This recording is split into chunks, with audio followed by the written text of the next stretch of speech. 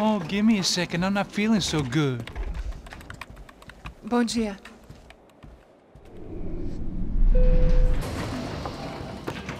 Alice estava aí? O que o senhor acha? Claro que sim. E o senhor bem pontual, Tudo bem.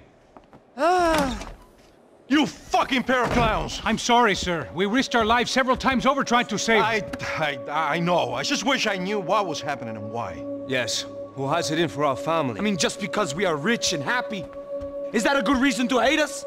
I do a lot of good in this town. A lot! This is hell for me. As I told you yesterday, when I get Fabiana back, I think I will move us to Miami or Geneva.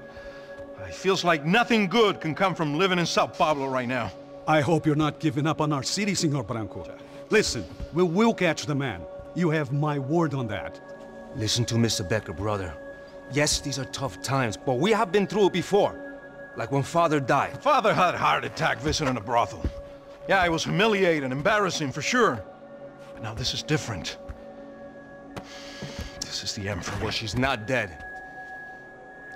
Maybe we'll be lucky and get her back safe soon. I can almost guarantee it, if you do as I ask. Maybe. Be strong, brother. For your wife. I know this has been tough on you, but things will get better. For all of us. Hmm? Marcelo, pasos in my helicopter. This way. Sure. Mr. Becker? Senhor? Let us give you a ride. Bom. Até logo, Senhor Branco. And may I say, you would be best served se contratar profissionais e não esses amadores pés de chinelo. Goodbye, Mr. Baker. Até logo, Senhor Branco. I had so many plans, Max. Didn't we all? I was born into great fortune. Sometimes it feels like I have done nothing apart from being a rich man in a poor country. The men I talk to, they only see money. Now my wife, I am not naive. She does not love me for my body. Well, despite your good fortune, you're still a decent man. Am I? I don't know. I try to be. But maybe I'm just another rich fool, just like the rest of my friends. Com licença. Tem uma ligação para o senhor, policial chamado Sr. da Silva. Diga que eu ligo mais tarde. Sim. Another bent cop wanting a pension contribution. Do you think a pile of shit feels popular because it's surrounded by flies? Look at me. I'm a mess. O que está acontecendo? Meu Deus! Sim, pode entrar! Senhor, temos problema. O sistema de segurança foi desativado. I can see that! We got men entering the building, and the office won't lock down. Posso? Claro que pode. It's not working. There's a way to reboot the system. If I can get to the server room, I should be able to get everything back online. Strange. You pay a couple $1 million, and you expect to push a button to be able to make all your problems go away. All I got was some useless junk and a bit of false confidence. I'm done, Max. Sir, let us handle this. You stay in your office, lock yourself in. Do not answer the door unless you know it's me. Let's go. I should be able to override the system if I could just get to the server room. What's going on? Nothing to worry about. Everything's fine. Get down behind the desk. Now, both of you.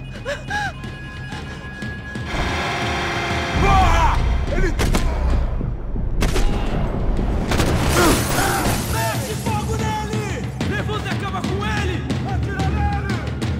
Leve fogo nele agora! Calma!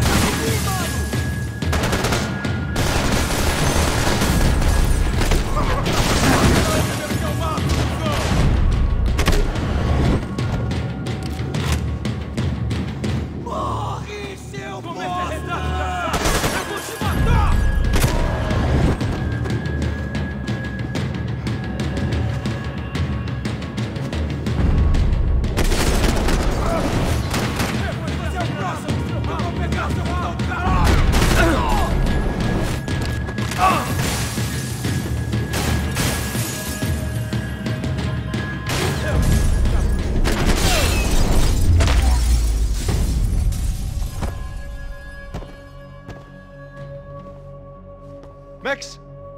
Max!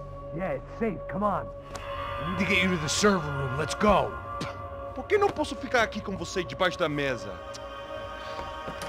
Let's go. Come on. Okay, I'm coming. Come on. The real security guards had been run off, paid off, or bumped off. That left us. It wasn't a fantastically comforting thought. Come on! Through here!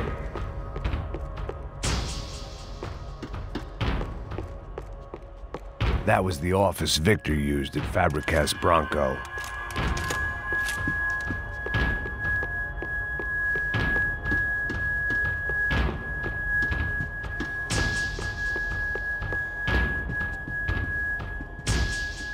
This code should get us into the boardroom. Okay. Glad to see the security system is keeping the right people out. Ah! Oh shit! Matem eles! Depois procuramos aquele branco, aquele rato porco do caralho! Me dê a cobertura! Vai em frente, onde está?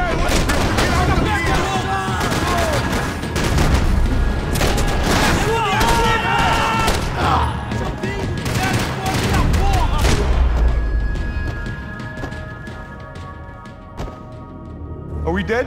No such luck. We gotta go.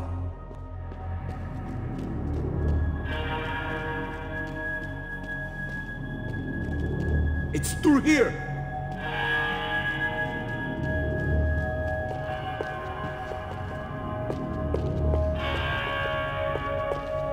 Let's do this together!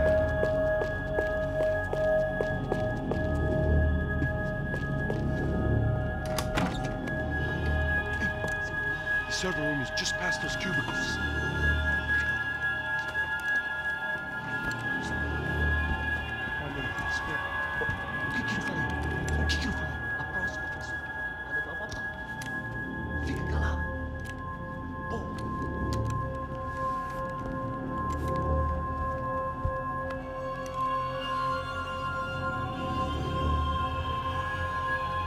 These clowns were the same guns for hire who jumped our exchange at the stadium. Crotcha Prado, the Black Badge, right-wing paramilitary chumps protecting whoever paid the most. I guess that made them more like me than I cared to admit. Were they just looking for another payday, or did their business with the Broncos run deeper? Eu vou por aqui, você vai por ali! Demorou! Silêncio! Armas em posição!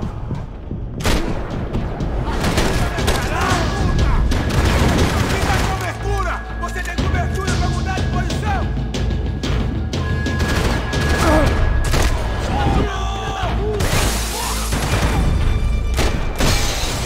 Do outro lado! Tá feliz agora?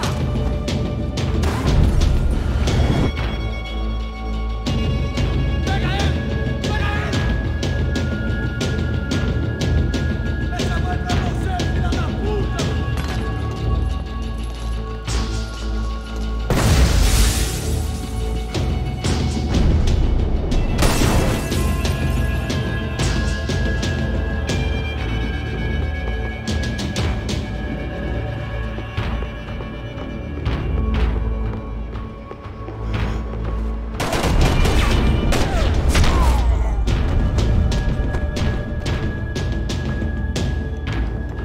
Hey, we're good to go. Let's get that server back online. Can we just spend a few more minutes? Make sure they're all gone? Come on, don't worry. I got your back. Poor kid was scared shitless, but I thought we'd seen the worst of it. Okay. The server room is just down here. You're doing good. Come on. Hey? I didn't think I'd have a day like this when I wake up in the mornings. Wish I could say the same thing. Fact was, I'd gotten used to protecting Bronco in the big bad world. We hadn't anticipated a siege situation here, hadn't prepared for it. I couldn't tell the kid that. Something told me these guys didn't have security clearance.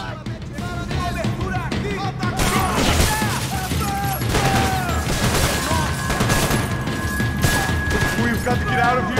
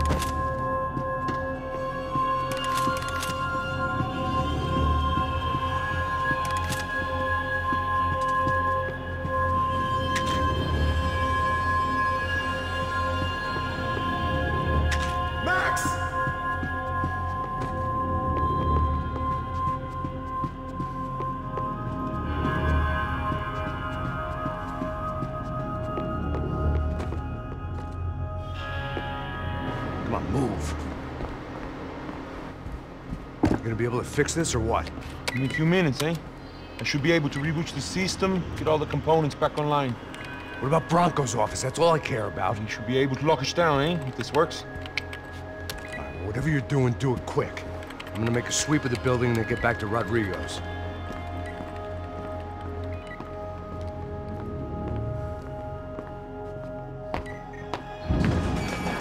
The security system was back online. Things might be a little tougher for our fan club from here on in. Seemed like breaching the perimeter had been no more difficult than strolling through the front gates. But hey, who needs a Trojan horse when the alarm is down and your standing army is a dame, a dork, and a drunk? Bronco's office overlooked the atrium. I could check in and make sure he hadn't checked out.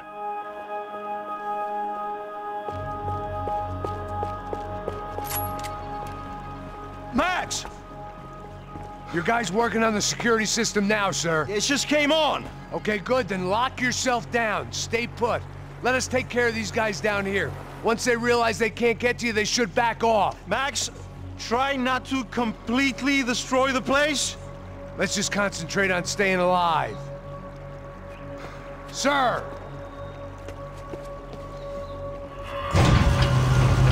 There it went. He was tucked up safe. Now I needed to make it to the lobby to complete my sweep of the building, for what that was worth.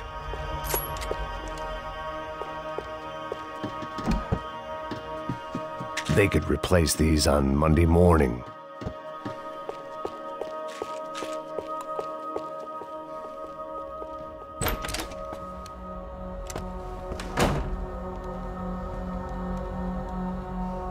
Poor girl was dead. Shot through the head by some hero fighting the rich one lonely secretary at a time.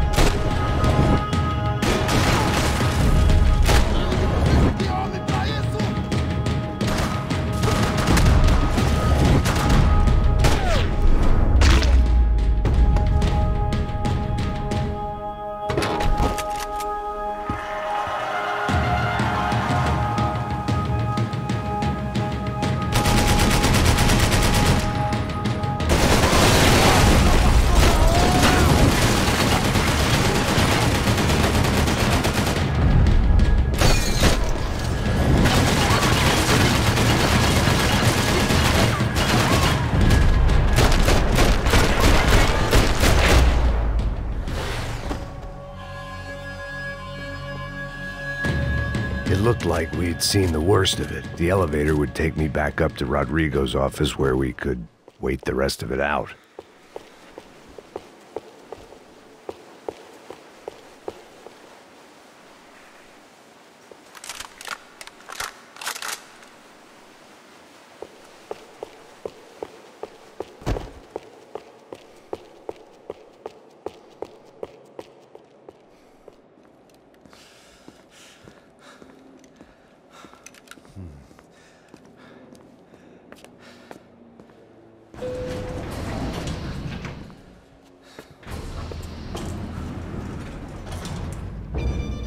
I didn't know what the hell I was going to find up there, but I sensed it wasn't going to be a stripper bursting out of a cake. Senor Branco! Senor Branco! I can't get through to him. Ever since the security door is triggered, he hasn't made a sound. Rodrigo, it's Max. Open up. Can you hear me? Eu já tentei. Senor Branco, open up! I'm gonna try to get in there from the roof. You find the security guard and get the hell out of here. Yes. I knew there was another way in upstairs for the helipad, the little luxury runaround that kept the rich looking down on the poor literally as well as metaphorically.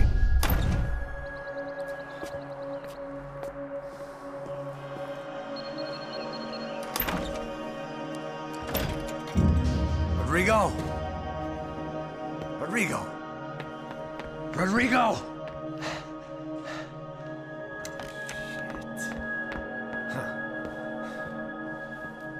God damn it. Of course, he was dead. Clean, one shot, a professional job. I began to look for clues.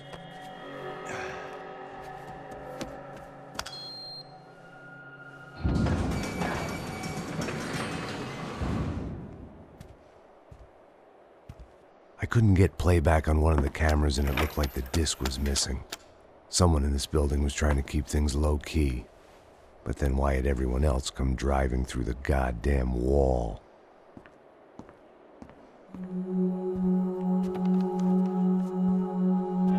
Fabiana. Even if the man who employed me was dead, his wife was still out there. Maybe she could be saved. Maybe some good would... Picking the photo from the broken fragments, something caught my eye. Figures.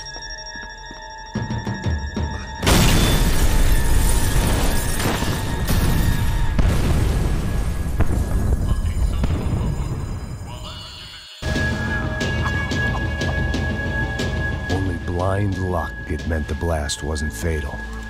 If I'd been out for any longer, the smoke would have gotten me.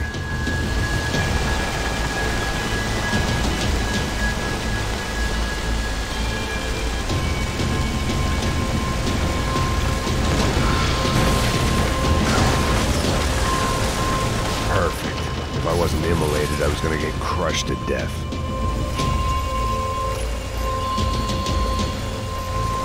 Look at me. I've been contracted to protect two people. One was being held in some hole. The other was sitting at his desk with a bullet in his head. And the company that had its logo on my paycheck was melting on top of my head.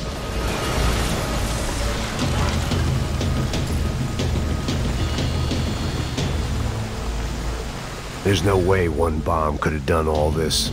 Unless the place was made of gasoline. This whole joint must have been rigged.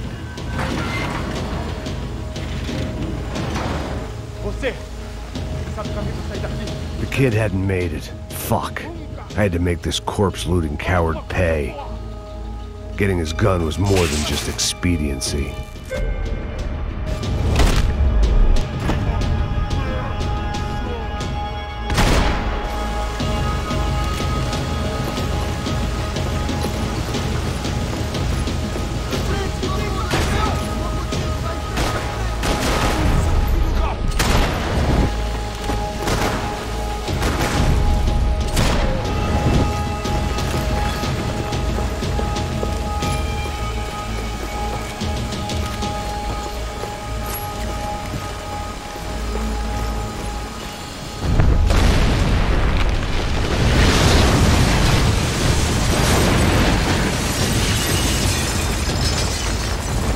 Rodrigo or not, Fabricas Bronco was falling apart quite literally.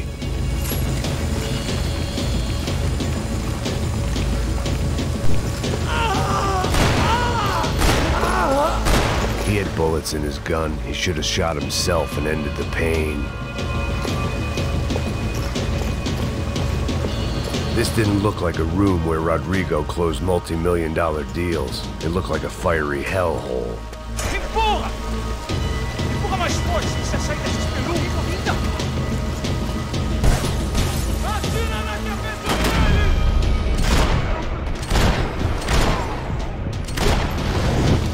Você precisa mais do que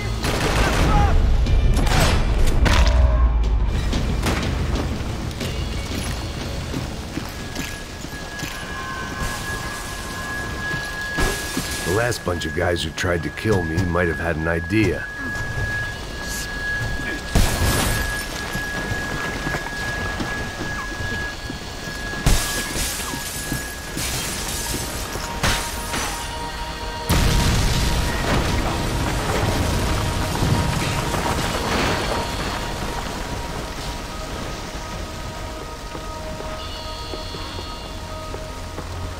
So much for a lazy Sunday afternoon. My next trick would be a high wire act with a fiery pit for a safety net. It was nice that no one was shooting at me for a change, but I'd take shot in the head over a slow roast on a spit any day of the goddamn week.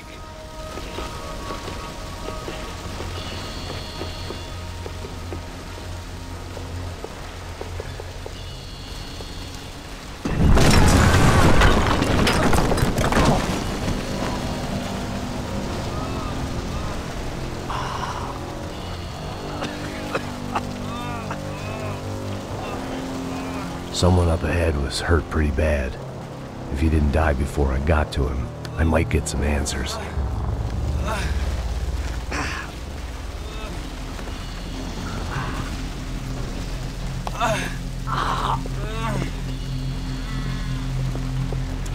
Hey! Why? Why Rodrigo Bronco? Why? What? Why did you come to kill Rodrigo Bronco? We came to kill you! Because of what you did to us! You killed so many of us! What reason did this poor bastard have to lie? He would be dead from shock or loss of blood in half an hour, even if I didn't leave him there to burn.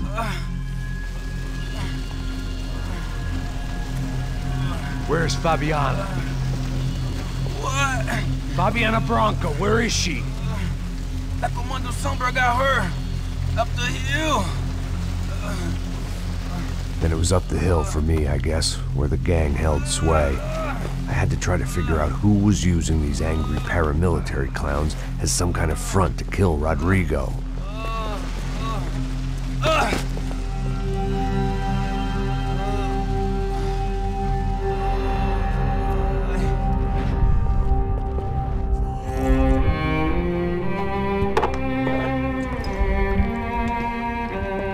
I was a mess. Rodrigo Bronco was dead. Fabiana was held hostage. I had no idea who was behind any of this. I felt like a fool. I was a sweaty, gray-haired mess. This place, well, this place was gonna kill me too. I could see that now. I decided that I was gonna die sober, not drunk. At least then I would see who shot me.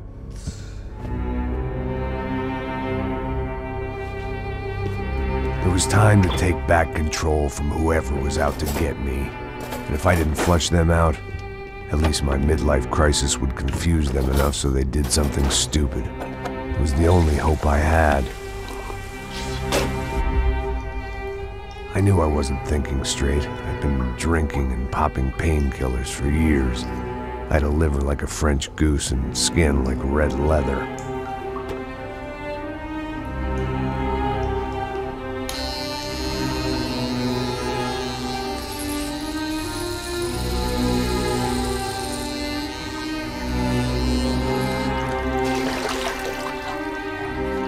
Well, it wasn't perfect.